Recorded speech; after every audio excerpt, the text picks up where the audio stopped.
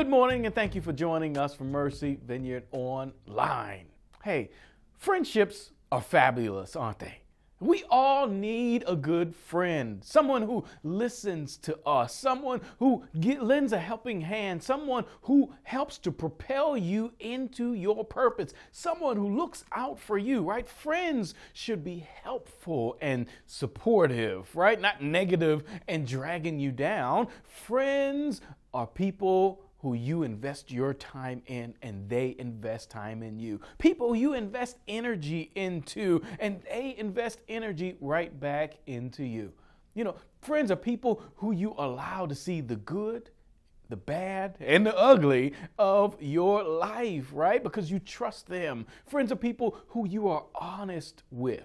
Have you ever allowed someone to get so close to you because you trusted them? So you got so close that you allowed them to know your secrets? That's a friend.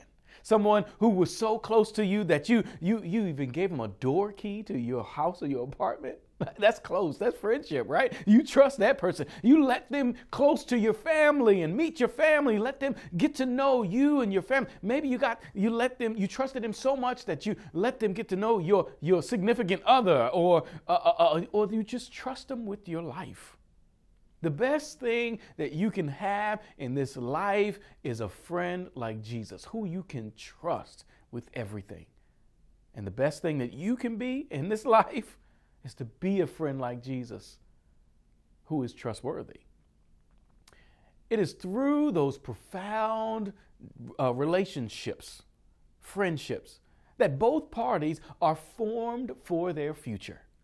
All of this is good, and we want more of it, don't we? We want friends. I want friends. We want people to invest in us and that we can invest in. We want a best buddy, right? But if we're honest with ourselves today, we know that the deeper our friendships, the greater the risk of profound pain. Every time you open yourself up, you put yourself in a vulnerable place, don't you? To being hurt by the person that you let in that close. Hurt by you. Have you ever been hurt by your honey? Have you ever been betrayed by your buddy? Have you ever been attacked by your amigo? Or has your advocate ever become your adversary? Have you ever had a friend to become your villain? As we continue this series called Redeemed Villains. This is actually the last message in the series, so I hope you've checked out the whole series. It's been a really fun series. I really enjoy these character studies. But as we finish up this series, would you take a moment and follow me to Luke chapter 6, verses 12 and 13. I'll be reading from the NIV, and it'll be on the screen. It reads, "One of those days, Jesus went out to a mountainside to pray and spent the night praying to God. When morning came, he called his disciples to him and chose 12 of them, whom he also designated apostles." You see, before Jesus chose his 12 friends, right? His small group, his closest companions, his buddies, he had a conversation with God. When was the last time that you consulted God, the Father, before making a life-impacting choice like choosing a mate or companion, or choosing the right small group, or choosing the right best friend, or choosing the neighborhood that you move into? You see, God always has something to say about who we surround ourselves with, because it's vital, right? We don't want to surround ourselves with the wrong people and they lead to our demise, right? God wants us to spend time with people who are going to invest time in us as well. And that's important because time is a resource that you can never get back. You see, Jesus Christ had an unmediated connection with God the Father. And his Father in heaven directed him to choose the following team. Maybe you've heard these names before. Verse number 14 says that he chose Simon, his brother Andrew, James, John, Philip, Bartholomew, Matthew, Thomas, James, the son of Alphaeus, Simon, the son of Simon, who was called the Zealot, Judas, the son of James, and Judas Iscariot, who became a traitor. Judas? You telling me that I can pray all night long? God, send me my right friends. God, send me the people you want me to hang around to spend the rest of my life with. And you send me all these great guys, maybe. And Judas? Let's talk about this dude, right? How many of you out there are expecting children? You might be pregnant. You're going to adopt somebody, right? How many of you are planning to name your child Judas? No? I don't see any hands, or maybe because I'm talking to a camera right now. How many of you have been to a baby shower for a Judas? A gender reveal party for Judas? No? You don't see many Judases anymore. Let's do a character study on this man Judas and find out why. Judas, first of all, was someone's son. We find in John chapter 6, verse number 71, that he was the son of Simon Iscariot. Now, the word Iscariot is not a last name. It's not like Gary Dawkins, right? Iscariot is a compound word. It's Ishkarioth. It's the word Ish in Hebrew means Adam or man. And Karioth was thought to be a city that was south of Jerusalem. So it's the man, Judas, the man from the city of Karioth. Now in Mark chapter 3, verse 19, Judas was chosen by Jesus.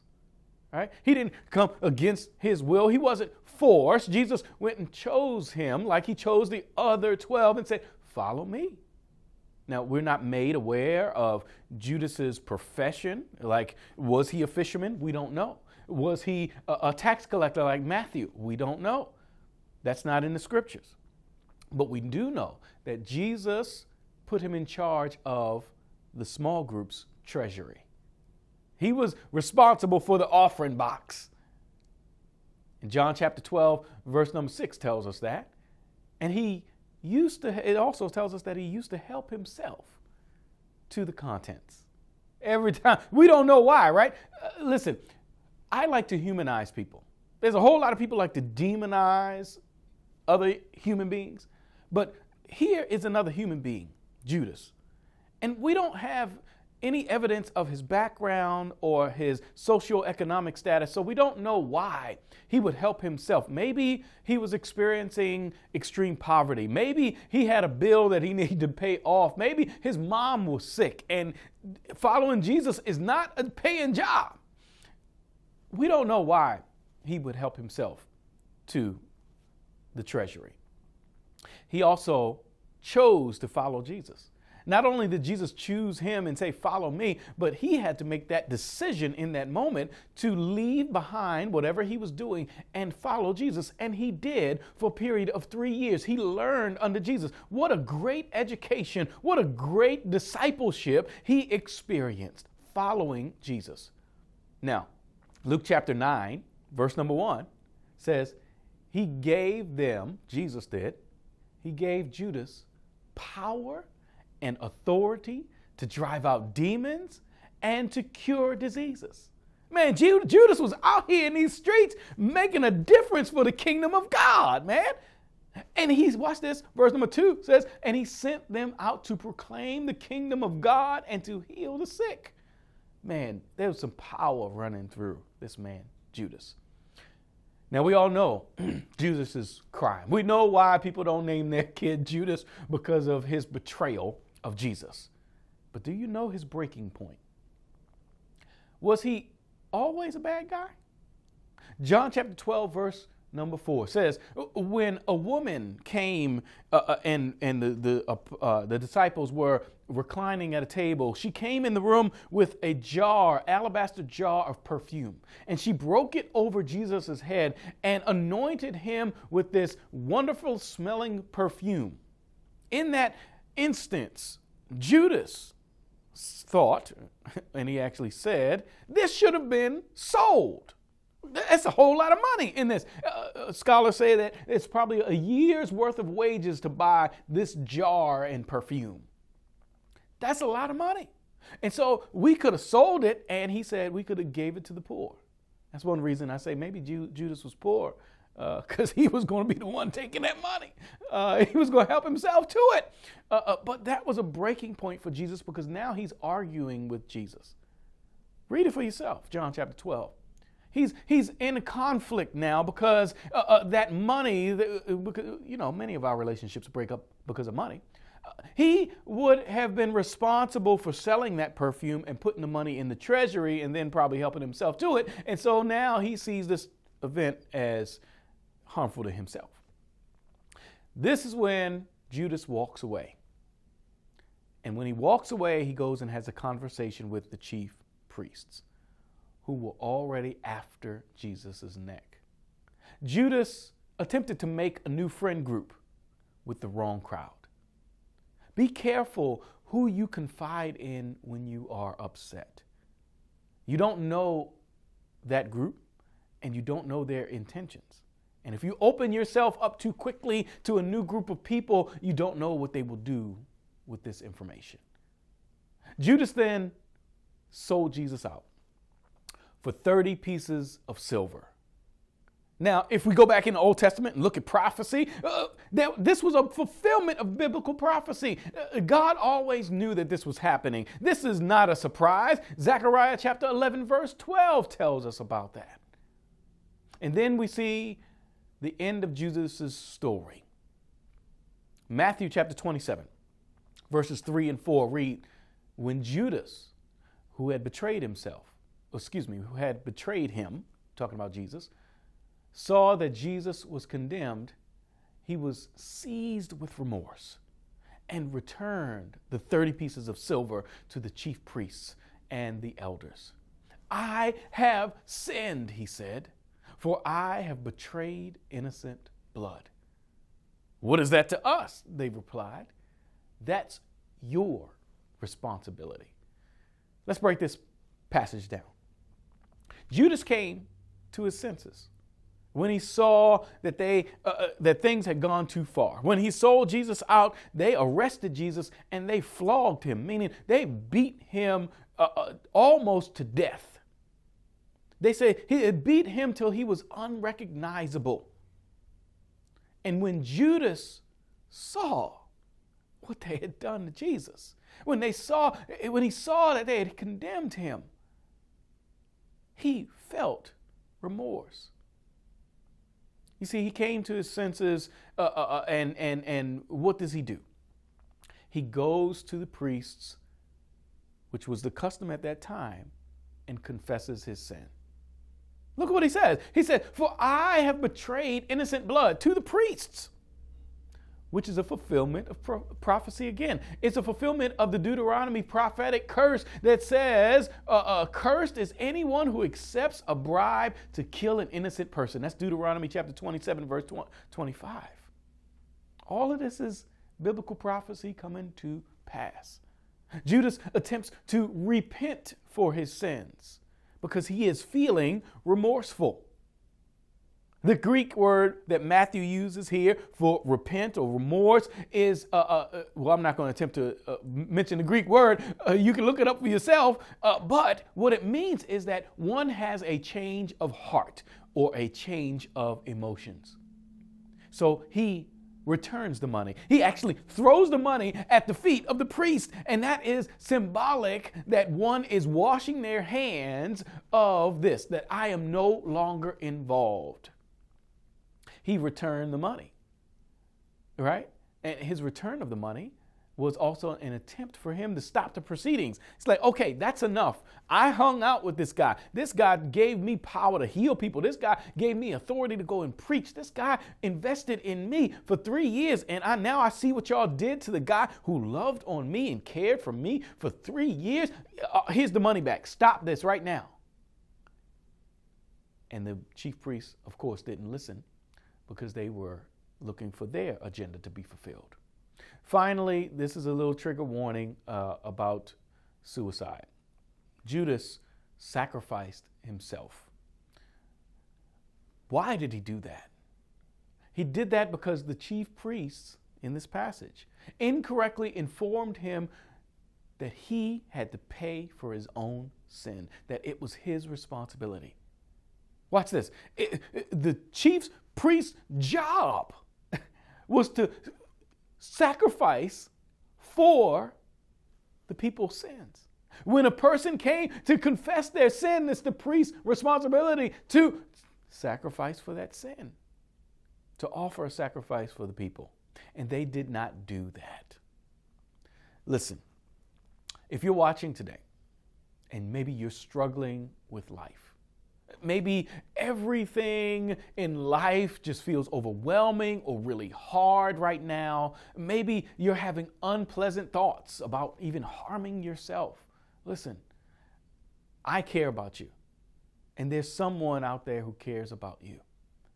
Will you take a moment and just text or call this number right here? It's 988. You can call from your mobile device or even text that number and let them know, hey, I'm having these thoughts or I'm having these feelings, because there's someone on that other line who cares about you and would love to hear your story and what you're going through. That is the Suicide Prevention Hotline. So if you're going through something right now, there are people who care, and there are people who love you and want to see the best for you. Back to Judas. Judas was Jesus' friend. He was Jesus' friend who made a mistake and betrayed him. And he had eventually a change of heart. How did Jesus treat the friend who became eventually his enemy? And what should we do as New Testament believers, followers of Jesus? What should we do when friendships go wrong? I'm going to tell you a couple things that Jesus did. First of all, love them. Jesus loved Jesus publicly and privately. According to Mark chapter 14, Luke chapter 22, and John chapter 13, Jesus loved Judas so well that the other disciples had no clue who the betrayer was going to be. They were asking Jesus, is it going to be me? Because, it seemed like you love all of us. You treat us all so well. Jesus shows us that if you are walking with him, then no one should know who your enemies are. Ooh, I stepped on somebody's toes. I stepped on my own. Why? Why? Because even if you don't like a person, Christians, followers of Jesus, should treat their enemies with dignity and respect. Period. Luke chapter 6, verse 27 says this, but to you who are listening, I say, this is Jesus talking, love your enemies. Do good to those who hate you. Bless those who curse you. Pray for those who mistreat you. Ooh, Jesus never said Christianity was easy. We shouldn't be the ones who participate in ghosting or canceling one another. That's not the character of Christ. Jesus never said that following him would be easy, but with the Holy Spirit, all things are possible. What's some other things that Jesus shows us that he did for Judas and he did for his own enemies? Matthew chapter 5, verse 44 tells us that he prayed for them. Let me read it to you. But I tell you, love your enemies and pray for those who persecute you, that you may be children of your Father in heaven. As followers of Jesus, we have to learn to trust the Lord's plan, right? That he can deal with your enemies way better than you ever could. Finally, Jesus says, be kind to them. Let me go back to an Old Testament scripture that Jesus repeats in the New Testament. Proverbs chapter 25, verse 21 says, if your enemy is hungry, give them food to eat. If he's thirsty, give him water to drink. What? In doing this, you will heap burning coals on his head, and the Lord will reward you. You looking for some reward, some joy, some everything from the Lord? Treat your enemy well.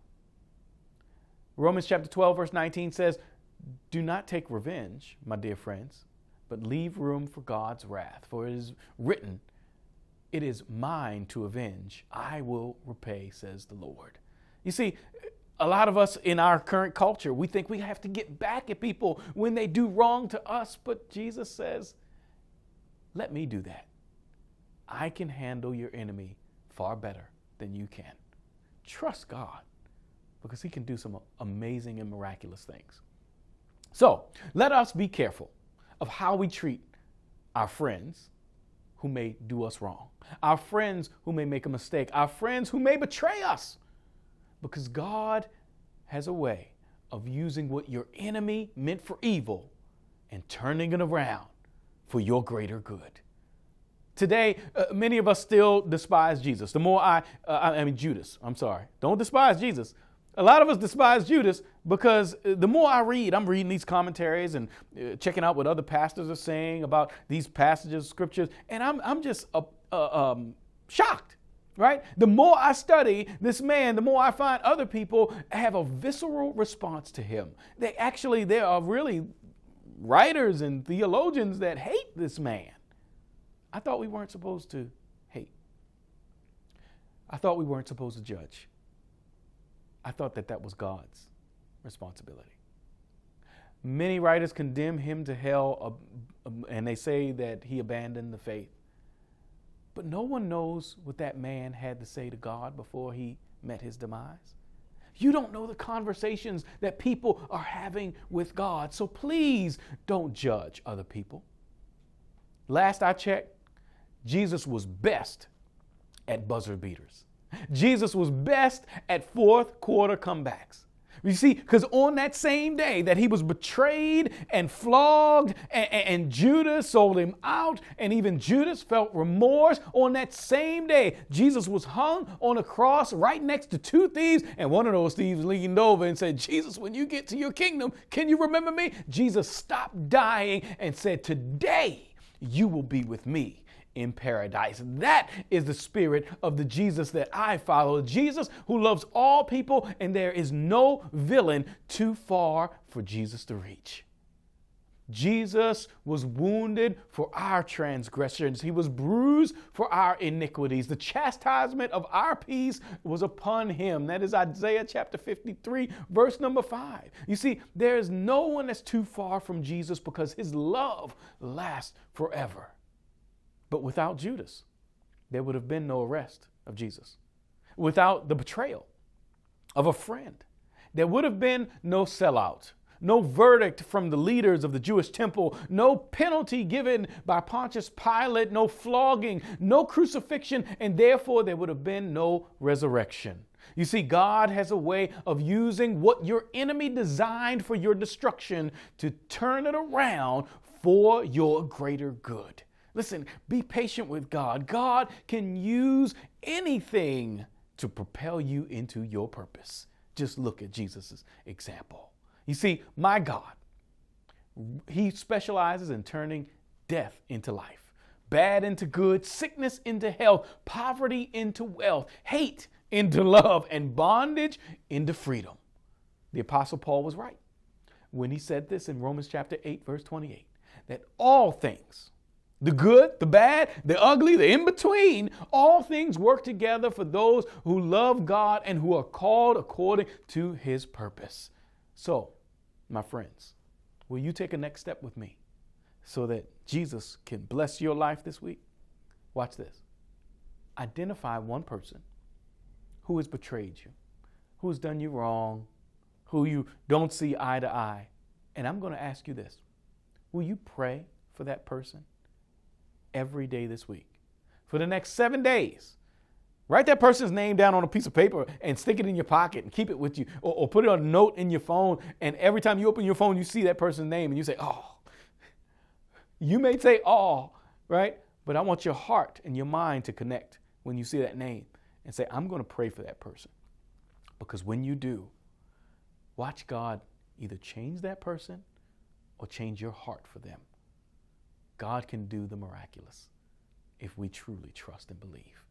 Thank you for listening. Father, we thank you so much for your words. We thank you so much for the character that is Judas. And we pray that we can learn something, even from the hard things in the scriptures. God, would you save our souls and save our lives? And if we're going through troubles and having thoughts of harming ourselves, God, would you meet us right where we are right now? Would you let us know that you love us and that there are people who love us right here, and direct us to the help that we need. In Jesus' name we pray. Amen. Blessings to you. Have a wonderful, productive week.